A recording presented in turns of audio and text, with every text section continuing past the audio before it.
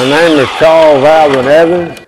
I'd never done anything in the Native American artwork until I came back here from New Jersey, and I met Arnold. So he got me started and got me interested in it. So I started working, and then I took a pottery class at the Haliwa School years ago under Arnold's instruction.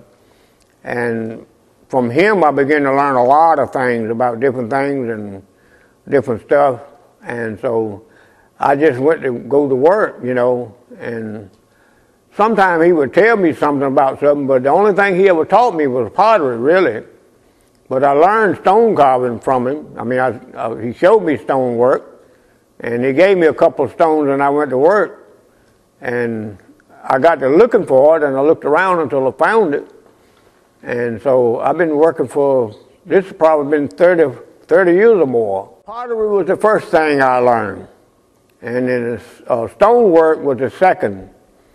And I did some leather work, but not much, and then I got into drums. And I learned to make drums, but nobody wouldn't quite tell you how to make the drum bass, although there was one or two knew. But by being a carpenter and doing construction work, I kept working on it until I figured it out. I know that some of this I have in me come from my grandfather on my mother's side. He couldn't read, but he knew his name, and that was about it. But he had a lot of knowledge about him, about life and plants and animals, hunting and fishing, and he knew how to do, he was good with his hands about doing a lot of things.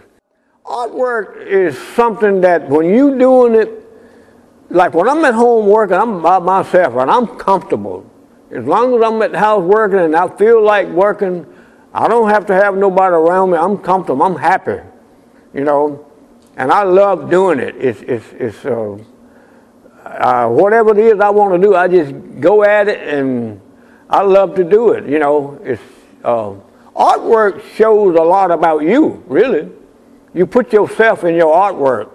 If somebody buys your pot or your pipe or whatever, they buy a part of you. If you give it to somebody, you're giving a person a part of you. Some people won't tell nobody nothing. But you know what? I think it's healthy for the arts that I share what I know with other people, or we share what we know with each other. I don't think I should cut somebody's throat to keep them from doing anything, you know, because it's all over.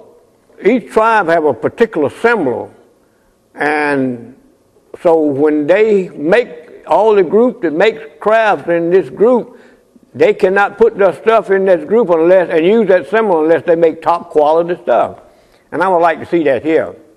So I'm sturdy learning. I don't feel like nobody ever learns at all.